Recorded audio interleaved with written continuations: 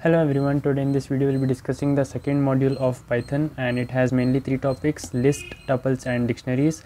So we'll be looking what are the differences between these and the functions in each of these. Okay, and if you like this video, hit the like button and don't forget to subscribe to my channel. So let's get started with the topics. These are the previous year questions which we'll be discussing after the discussion of the topics. Okay, so this is a very easy module. Starting, we have the list. What is a list? In other programming languages we have an array, right? So in Python we have a list instead of array. Okay, and we can declare the list as follows: lst is equal to the items which we have to declare here. We can have any numbers also, and if we output the list, it will show as a list here. Okay, and if you want to access any specific element like ant, what we will write is the index number of that. Okay, so this is the index 0, index 1 and index 2.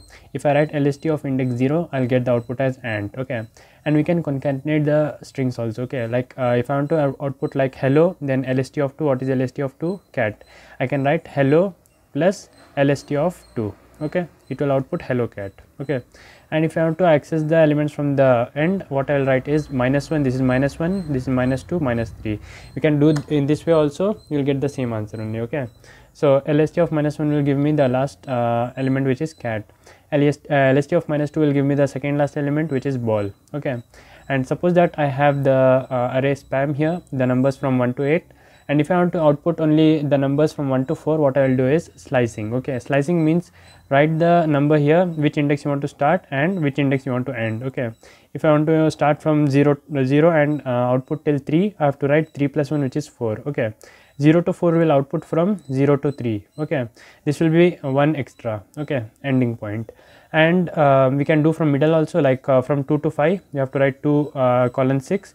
It will output the elements from index number 2, which is 3, to index number 5, which is 6 here. Okay. Okay, so these are the outputs 3, 4, 5, 6.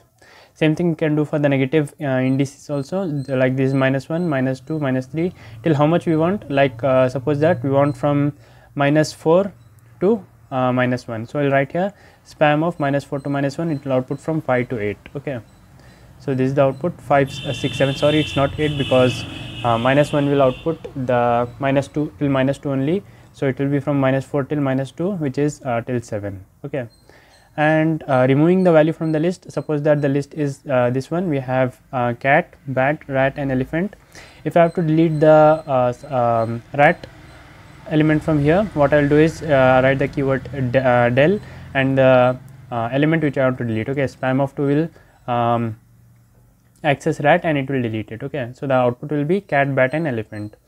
And if I have to change the value of the list, suppose that in the list we have spam 0, I can write there as ant. Okay, so instead of the first element, which is cat here, it will become as ant. Okay, so the output will be ant, bat and elephant.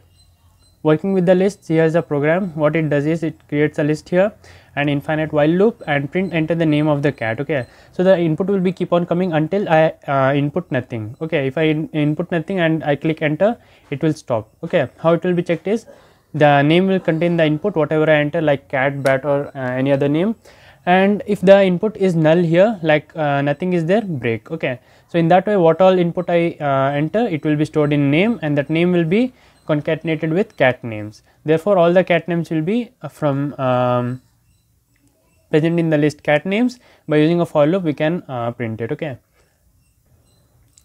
just like we had done for the numbers also, here also we can use the for loop. For I in this list, print I. So it will, I will iterate from 0, 1, 2 and 3. So it will print those values, and we can use the in and not operator also. Suppose that suppose that if I write howdy in this list, if it's present here, it will return me true. Else if it's not present, like a cat in spam, it's not present here, it will return me false. Okay, and we can use the random function also for the list. We have two functions, random choice and random shuffle. In random choice, we have the list here which contains the pet names, and if I write like random.choice pets, I pass in the list here, it will output me any of the random name. Okay, and random.shuffle will random.shuffle, this function will just interchange the places of these elements. Okay, and augmented assignment operator means if spam is 42, I will write spam is equal to spam plus 1, so it will become 43. Okay, and we can do that in a shortcut method also, like plus is equal to 1. Okay, like spam which is 42, plus is equal to 1 will return spam is equal to 43. Okay. Now let's discuss some of the methods. Like if I have to find any index of any element, I'll write spam. This is the array here. This is the list here, and I have to find and if I have to find out the index of the last element here, I'll input that element here and write the index. Okay, spam dot index, the element which I have to find the index of, that will return me the index number. Okay. And if I have to add the values, I can use two functions, append and insert. Okay, in append I can insert the element at the last, but in the insert what I have to do is I have to write like spam dot insert not chicken. Okay, so it will insert it at any random position, not at the last or not at the starting. Okay, in between it will insert. Previously discussed how to delete the element using the index value. Now we will discuss how to remove the element by the name. Okay, if I write spam dot remove, I will write the element name that will be removed. Here it is cat. If I write here bat, it will be removing bat. Okay, so here the output will be cat and rat. And if I have to sort the values, I can use the sort function here. Spam dot sort will sort these values. If it's a list of the words, it will sort it according to the alphabetical order. Okay. And for reversing, we can use the reverse function. It will reverse the list, and tuples are nothing but immutable data types. Okay, we can't edit the values. It will be within the braces here, and if I write like x of 1 is equal to 99, it will not be possible. And references is just another name for the same variable. If I have spam is equal to 42, if I write cheese equal to spam, then cheese will also point to 42. Okay, that is known as references. Dictionary is used to store the key value pairs. Okay, like suppose dictionary has 1, and to 1 I have assigned A, for 2 I have assigned B, and for 3 I have assigned C. Okay, if I access dict of A, dict of 1, it will output me A. Okay, dict of 3 will output me C. In that way we can store the number with the assigned value. This is similar to hash mapping. Okay, and what are the keys and values? Keys are nothing but this one, 1, 2 and 3, and the values are the values assigned to each of these. Okay. For example, if I have the dictionary here spam, it will be within the curly braces here, and color red, age 41. Okay, so for v in spam dot values, what are values? Values are these. Then if I print v, it will print the values which is red and 42. Okay, and if I have to output the keys, I'll write for k in spam dot keys, and it will print k. So therefore the output will be color and age. Okay, because those are the keys. Okay. And item is just the combination of the both. If I write for I in spam dot items and I print I, it will print the whole key pair value. Okay. Get method is used to get the item, which is like if I write here picnic items, apples is assigned as 5 and cups is assigned as 2. If I write get cups, it will return me 2. If I write get apples, it will return me 5. Okay. For getting the values, we can use the get method also. And if I have to add any new value pair, like for example, if I have in spam names and age. Okay, if I want to add color also, we'll check if color not in spam, then spam of color is equal to black. So here I will have the color and the assigned value will be black. Okay, that will also be inserted in the dictionary. For that we can use set default method. And the next one is pretty printing. Pretty printing, we have to import a library pprint, and after that if I have a message here, I have to count how many times a particular letter has occurred. Okay, so what I can do is I can create a count dictionary, and for each character in the message I will increment the count. So therefore finally when I print the values, for each character the count number will be printed. Okay, this is a dictionary. Okay. We can have nested dictionaries also. That means dictionary inside a dictionary. Like for example, how many guests are there and how many items they want. Like Alice wants 5 apples and 12 pizzas, and Bob wants hum sandwiches 3 and apples 2. Like that we can have many guests. Okay, for each we have to store multiple values. We can use a multiple dictionary. For accessing the values, we can use two variables, k and v. In guest items, it will get the item for each of these guests here, and it will calculate the total number of items brought. Okay, if I have to print, I can do that in a simple way. I have to print like apples, then total brought is equal to all guests, how many apples were brought. Okay, in that how many cups were brought, how many cakes were brought, that all will be printed. Okay.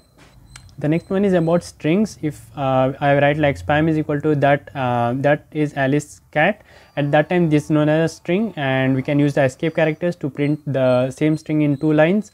Wherever I use the /n, it will output in a different line. So I'll have 2 lines here divided by /n, and we can have the multiple line in the strings also, like by using triple quotes.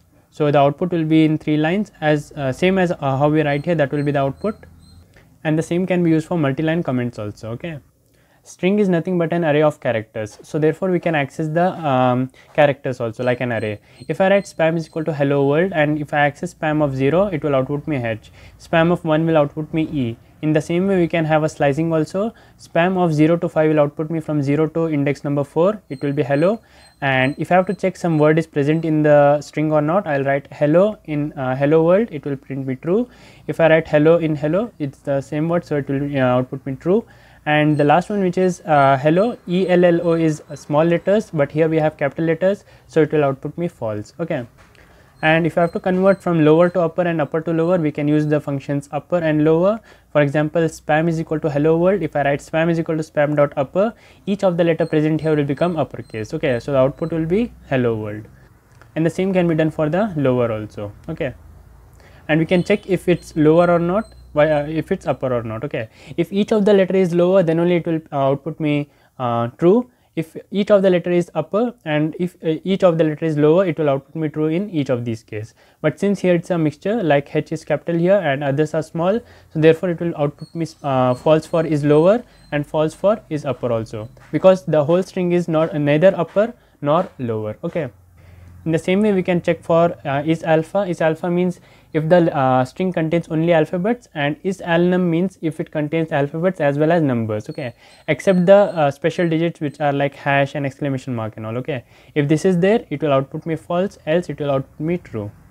We can use the join and split methods. That's very useful. If you have a list of the elements here and we want to join it by comma, we can write comma dot join and the list will be passed here, so the output will be the list elements and separated by a comma. Okay, and we can have the split also. So what it does is, this is the string here, it will split the string into different elements. Okay, this is very useful function in data processing.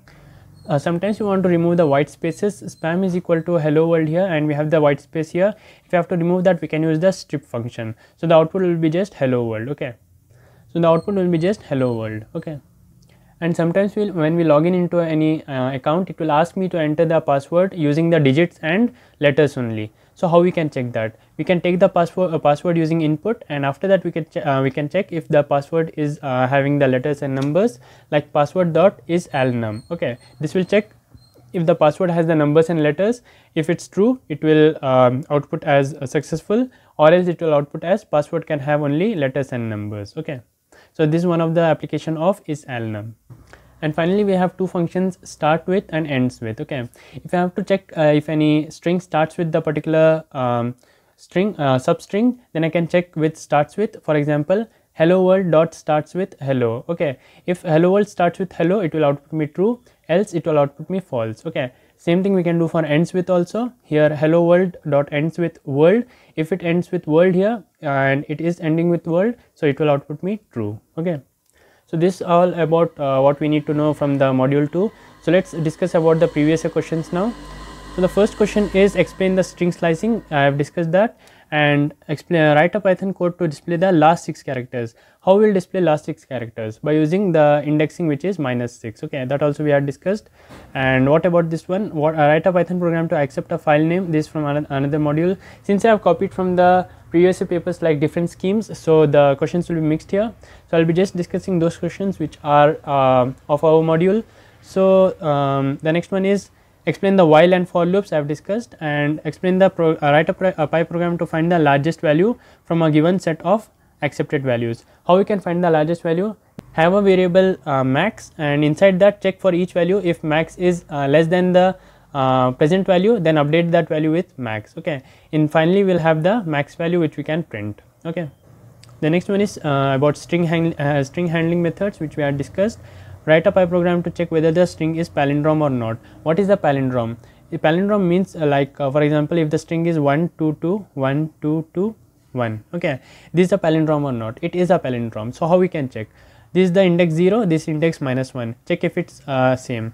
Index 1 and index -2. Check if it's same. Like that, keep doing till you reach the middle. That means it's a palindrome, else it is not. Okay, in that way you can create a function. The next one is about the file handling, which is from another module. Develop a program to create a copy of existing file. and write a program to concatenate and compare two strings. How to concatenate? By using a plus sign, and compare two strings is strcmp. Okay. The next question is to convert decimal to binary. For that we have to write a Python program. Okay. So let's consider a decimal number like 13. We have to write this in binary. How we can do? We have to divide this by 2, so that the remainder will be 1. Then again we will divide by 2, then the remainder will be 0. Then we will get 3. 3 by 2 is 1. Then we will get a remainder 1. Okay. So taking this in reverse order will give us the binary equivalent. Okay. So how to do that is, first whenever you get a remainder, store that in a list. Okay. And after that take the reverse of that list. Okay. Then you will get the converted binary equivalent. Okay. So in that way we can write a Python program. And the next one is list any 6 str methods, okay, that we can find in Google, and mention the advantages and disadvantages of continuous statement, and write a program to compute only even number sum within the given natural number using continuous statement. Advantage and disadvantage we can find in Google, but this one I can discuss. Write a program to compute only even number sum. Okay, so we can write a if statement like this. If it's even at that time, what it should do, it should calculate the sum plus is equal to the number. Okay, else continue. Okay, in that way we can form a loop. Okay, for this one.